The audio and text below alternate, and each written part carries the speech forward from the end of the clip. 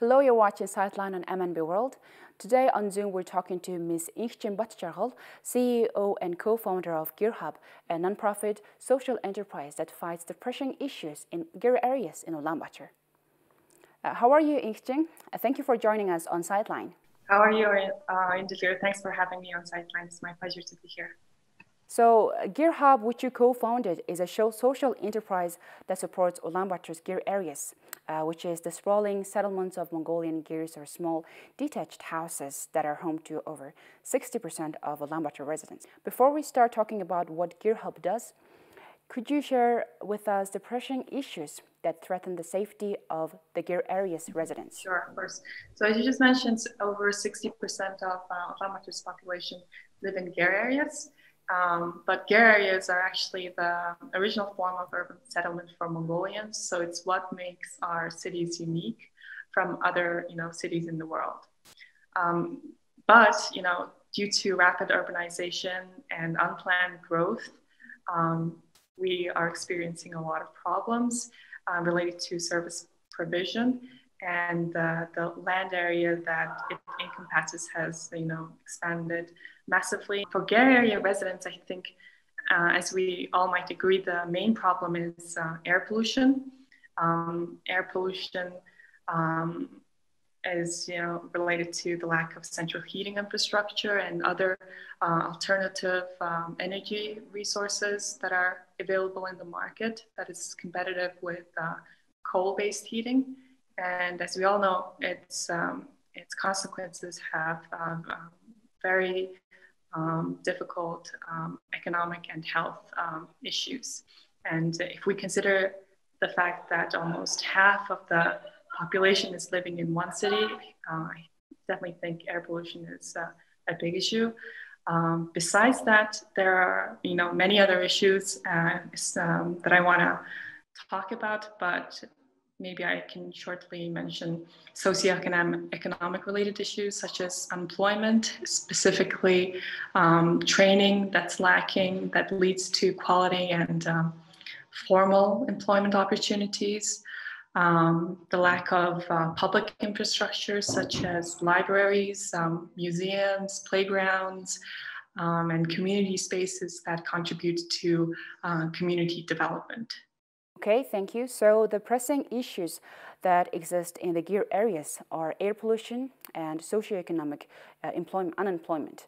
So if you have to name one factor that has contributed to these issues the most, what would you say? Is the government responsible for them, or are they due to some special characteristics of Mongolia, like the climate? Or is it the fault of the people who are living in the Ger areas? So it's a very complex, situation that we're dealing with. So there are many factors that have led to what we're dealing with right now. So there is no single stakeholder that we can point a finger to and, put a blame on and hold it accountable, unfortunately. Urbanization is happening all around the world. So we're not the only country that's dealing with issues related to urbanization.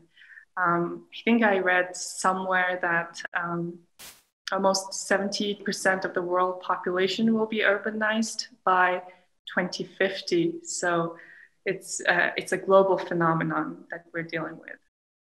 As for Mongolia, there are many factors that are leading to rapid urbanization. One of them is climate change and natural disasters related.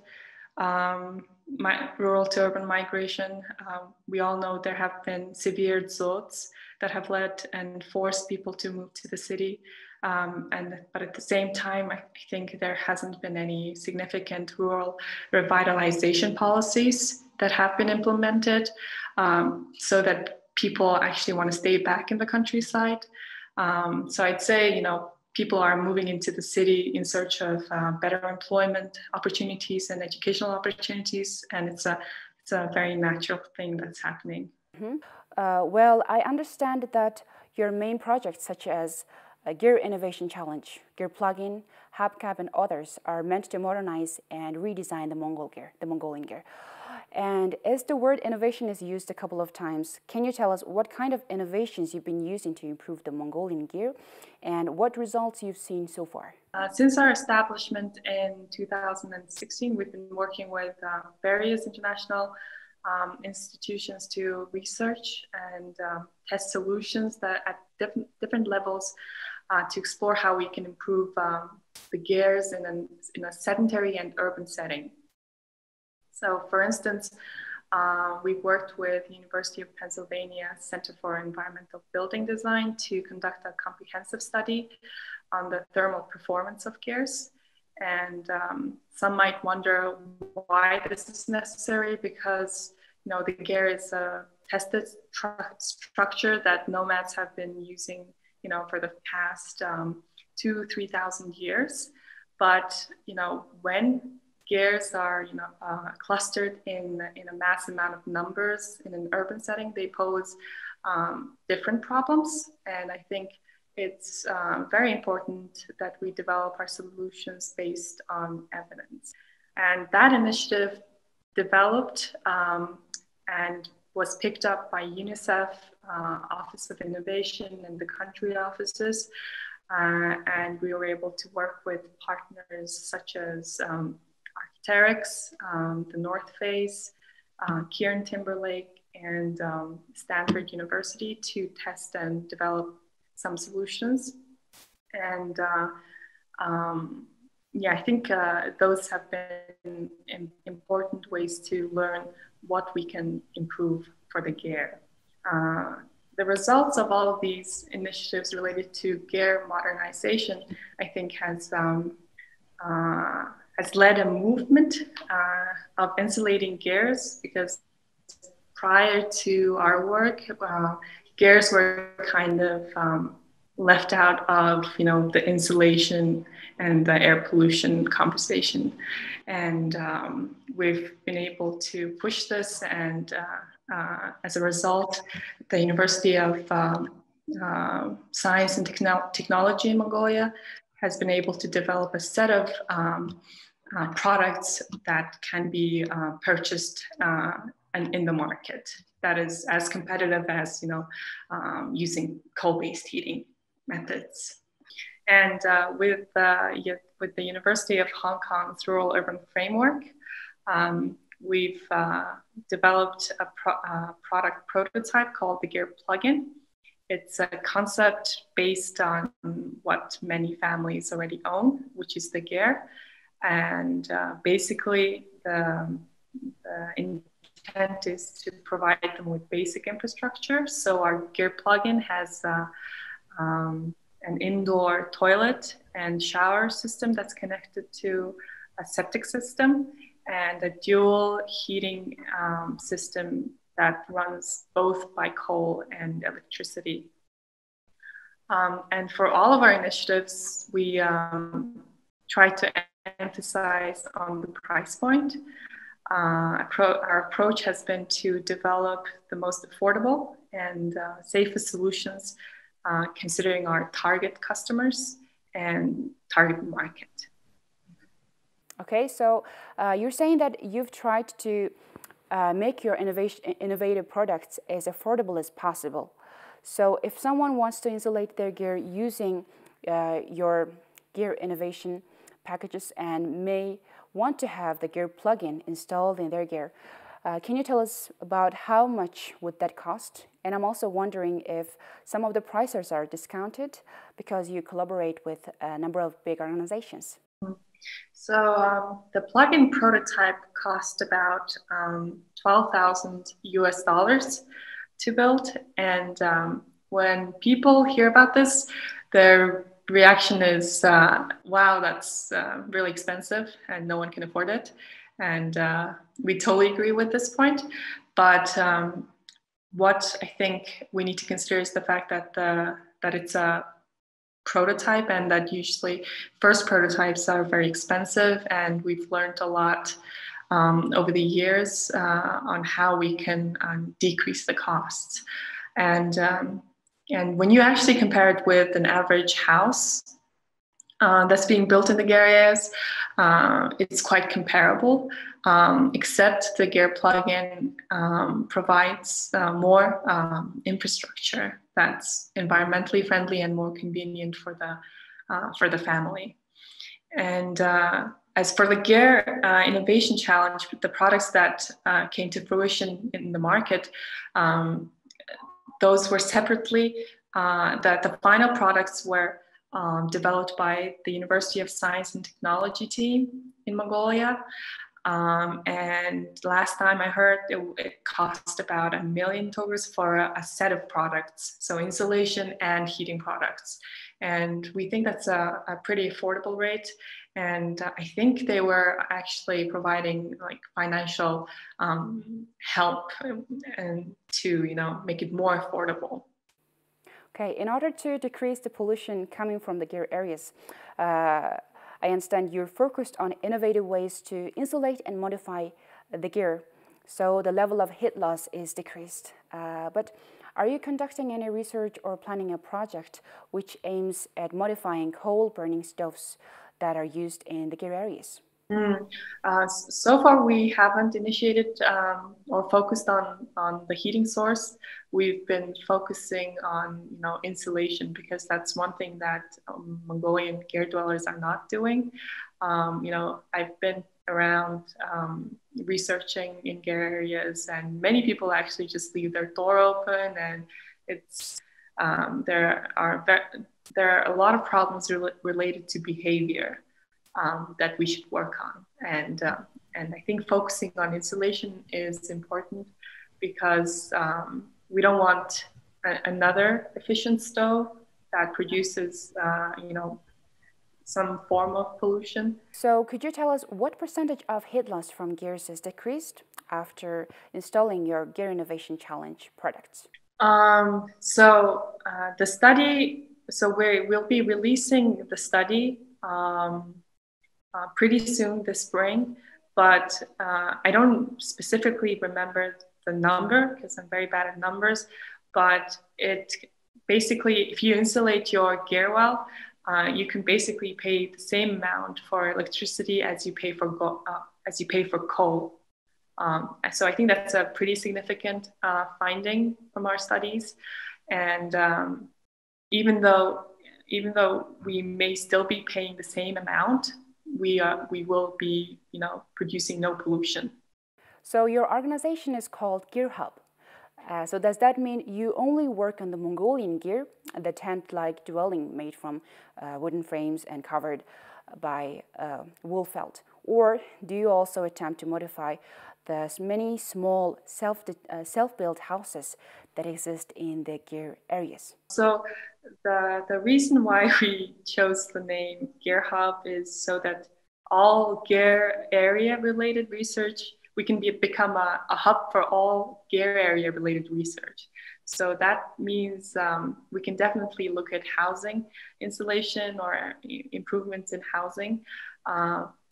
But the way we see it, there are enough players on the market that are focusing on housing provision and housing-related improvements. So, and not many are focusing on GERs, and that's why we decided to focus on GERs at the beginning. So, modifying the Mongolian GER is not the only focus at GerHub. In order to solve the other major GER area issues, you carry out lots of other projects which are designed to educate people, raising awareness, and so on. Okay, can you please share us with some of the other projects that GerHub is carrying out? Our main mission is to transform the GER areas into more vibrant and healthy places. And we do this through two main pillars, social innovation and education. So all of our product development initiatives fall under our social innovation pillar. And under our education pillar, we have developed our education program, GerHub. And the aim is for GerHub, the aim is to nurture the next generation of creative problem solvers and thinkers. The reason why we decided to focus more on education is that while we were working on product development, we realized that we need a community of actors who are looking at these issues and developing, different innovative projects and products and services, and that our next generation, if we can, provide training and skills for our next generation, we can have a better collective impact on the social issues that we're trying to solve at GerHub. So does it mean you're running your own GerHub courses or giving scholarship to those who are planning to major in this sector, who in the future will come up with more innovative solutions to these issues? We have short and a little longer, I guess, not a long program, but short and long programs that we implement under our GerHub program. They learn various skills that we consider as 21st century skills. So that's collaboration, critical thinking, communication, and creativity. So we run various workshops under those themes. And another thing is we focus a lot on project-based learning. We think it's important for kids to develop their own projects, research about their own projects, and get a chance to implement it as young as possible so that they are more activated and become more creative at a young age. Okay, so what's the admission process of your educational programs like? If there is a high schooler who's interested in enrolling, how do you recruit the new participants? So for those students who are interested in our GerHub program, you should follow our Facebook page, our Instagram account, and our website as well. GerHub recently launched its own website, so we'll also be accepting applications to our GerHub website, which is gerhub.org. The program is all free. It's funded by a Korean nonprofit called Nexon Foundation. And we provide a variety of programs that are different in length and in content. And our recruitment is based on open applications through a selective process. Are there any new projects that you've started or planning to launch in the near future that you would like to highlight now? So we've built a community space in Enkhjin District's 43rd Hara called Get the Gear Innovation Hub. We partnered with our partners at the Rural Urban Framework at the University of Hong Kong. And the concept of the building is pretty interesting and has been covered by quite a few international media sites for its design. If you go to our Facebook page, I think you can look at the photos. Oh yes, I've seen the photos. It looks like a greenhouse. Why did you decide to build it like that? So that is intentional. The building is based on the concept of a greenhouse. It's a greenhouse built on top of a house. And the concept is to use as much as passive solar heating to heat the building during daytime when people are using it. So it's meant to be more energy efficient. Our work for our community space has been kind of delayed due to COVID, but we hope to kickstart its operations this year once things are better. Another project that I'd like to highlight is a project that we're working in collaboration with University College London and University of Melbourne and Public Lab Mongolia, a Mongolian nonprofit called ONA. And what this research project is looking at is equitable access to mobility in the Ger areas. So our results of the research will come out soon, and we'll be doing a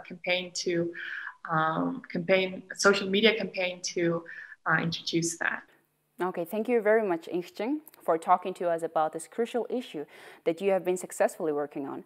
Thank you, Sightline, for having me on your show. It's been a real pleasure for me to be here. You've watched Sightline. This time we spoke to Ms. Enkhjin Batjargal, CEO and co-founder of GerHub, which aims to fighting the pressing issues in GER areas in Ulaanbaatar. Thank you for watching. Goodbye.